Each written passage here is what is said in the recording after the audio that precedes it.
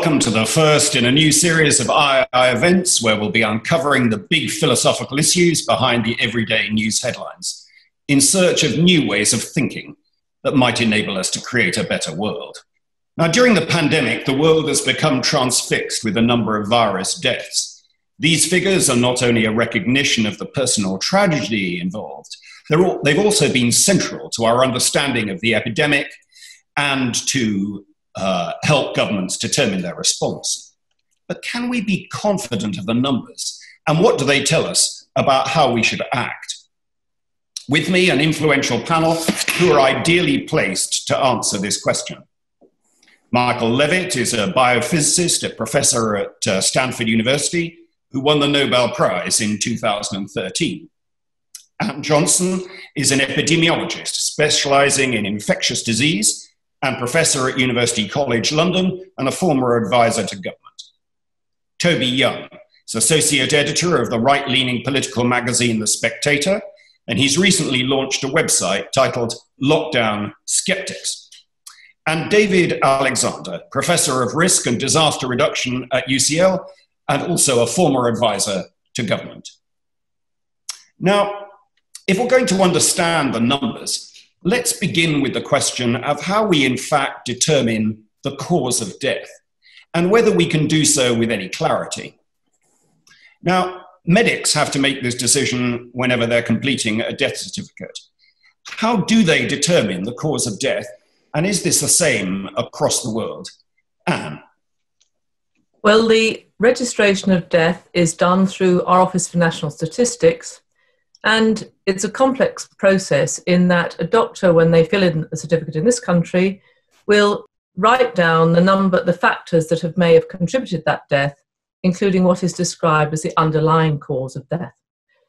So the most robust figures on deaths will come from what is registered with Office of National Statistics, and we get those figures in detail every week. So there's a distinction between the immediate cause of death and an underlying cause of death. That's absolutely correct. So when the doctor will fill in the conditions that may have contributed to the death, which could include coronavirus, but it also may include other conditions, for example, having had a former stroke or having had a heart attack. Ultimately, for example, if somebody had terminal cancer, they might eventually die from pneumonia, but the underlying cause of death would be regarded as their cancer. What ONS is doing now in the counts is giving numbers where coronavirus occurs in either part of the death certificate, as I understand it. And that's what the ONS counts are currently coming from. No.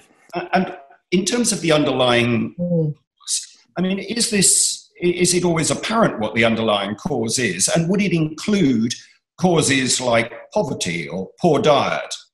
So those conditions, we know essentially that there are many conditions related to poverty and to socioeconomic determinants which increase our risk of dying. But the actual cause of death would be ascribed to the clinical condition which resulted in that death. So do you think the number of COVID deaths tells us whether they have died from COVID? In order to do that, one would have to look at much more detail at the detail of what was written by the doctor on the death certificate. And I mean, in some senses also, there are also going to be deaths which won't be ascribed to COVID, in which COVID may have played a part if that person wasn't tested. And then, of course, the indirect deaths will come onto that later, where there are people who have, for example, developed the symptoms of a heart attack. They may decide, for example, with the changes in the health system, that they don't go into hospital when they might have done before. Again, very difficult to know to what extent that death may or may not have occurred if the health system had been different. And to do that, we have to look at excess mortality. So to what extent can we trust the number of COVID deaths? I mean, it sounds like there's a lot of decision-making there in determining whether a death is the result of COVID or not. Well, I think we can certainly ascribe very large numbers of cases of people who have come into hospital, been diagnosed with COVID, have all the symptoms of COVID and subsequently die. And we can be clear that many of those hospital deaths will be ascribed to COVID. The actual division of all those different groups I've described is something that we will have to be looking at in much more forensic detail in the coming months and years. But there is no doubt that we have seen an enormous number of deaths in this country related to COVID. It's then difficult again to make meaningful comparisons between different countries in any exact terms, both because of the stage of the epidemic and also differences in the ways that countries actually record their deaths. So, Michael, do you think that we can trust the number of deaths that we see from different countries, and do you think they're comparable? We have not. I mean, the best source of numbers, at least for all of Europe, is a website called Euromomo. It covers about 300 million people in Europe. And so far, the excess death in the last 8 or 9 weeks has been about 140,000 people, which is a significant number. It's about a little bit less than 3 weeks of normal death. So, you know, that's a large number. It's maybe 20% larger than the flu epidemic in 1718, but it's definitely a significant number. Now, we don't even know whether that's mostly Italy or mostly, I mean, the numbers aren't even broken out by country, but at least the total does seem to be sensible. And you're saying the total there is only 20% more than seasonal flu deaths in 1718? Something like that, yeah. Would you accept that, David? I think that's probably true. Curious paradox here that in disasters, death is an absolute matter, but counting deaths is a very relative business. And in mass casualty disasters, it's pretty common. Indeed, it is the rule, not the exception, to have trouble getting the numbers. If we look back to the Haiti earthquake of 2010, we have no idea how many people died. If we look at the flu pandemic, 1918, 1920, we have absolutely no idea how many deaths there were, because in most cases, they were not counted at all. Well, at least we are trying to count now, although I'm sure it will be very difficult to get any kind of reliable and reasonable figure with background mortality to take into account. One of the obvious issues here is there are huge variations, so they're not, between countries with different deaths per million by, not just one order of magnitude, but 2 orders of magnitude difference. Is this really because of the way that governments are responding, or is it something to do with the way the numbers are being calculated? I think it's because you have a disease that spreads exponentially.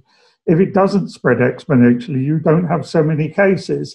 If it does, then you have a large proportion of cases as well as potentially a large number of cases. But I think this is a function of how the disease spreads. So you think that the differences, the huge differences we see between populations is largely to do with the speed of the spread in the different countries? Yes, and in fact, I don't think it necessarily reflects very particularly on the quality of management, at least not after the early stages.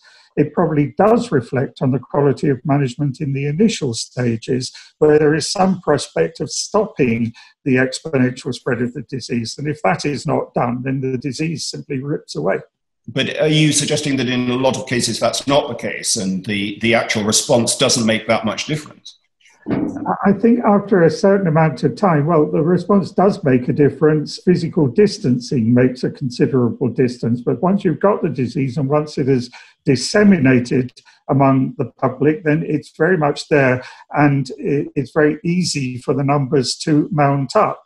What we've seen and the lesson we've learned, at least I hope we've learned it, is that firm early action of an appropriate kind in testing, tracing and preventing and so on and isolating is capable of stopping huge rises in the number of cases in particular places. You should also bear in mind that, of course, the number in a particular country, which is simply an administrative unit, is not likely to be uniform around the country. So then we have to ask, well, why are numbers high in a particular place? It may be population density, it may be the way in which people behave and the spread of the disease follows. But no, it's certainly not uniform, even in a fairly small country like Belgium or Denmark. So, Michael, what do you make of all of that? Well, I think that, in Europe, a lot of countries have been had substantial numbers of deaths. Again, it's horrible to count deaths like this, but deaths in some ways are a proxy for how many people are infected, because the cases are not really very valuable.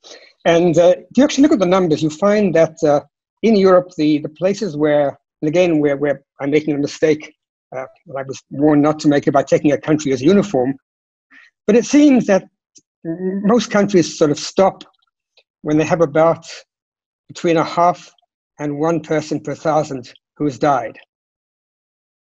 To continue watching this video, click the link in the top left or in the description below, or visit iai.tv for more debates and talks from the world's leading thinkers on today's biggest ideas.